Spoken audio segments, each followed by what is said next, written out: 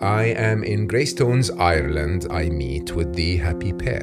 Dave and Steve Flynn showed me generosity that I only know in the Middle East, to be honest.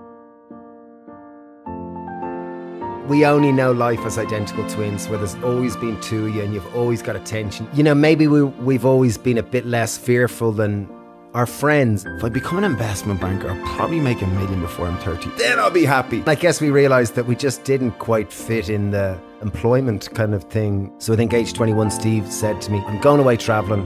I'm not coming back till I'm happy and you're not coming with me. We didn't, eat animals, and we didn't drink beer, and we were starting a vegetable shop, and people thought we were crazy. And it happened many times, those moments where it was like, well, I could die, but that's all right. I hope I never become a grown-up. My body gets older, but I still have a childlike wonder.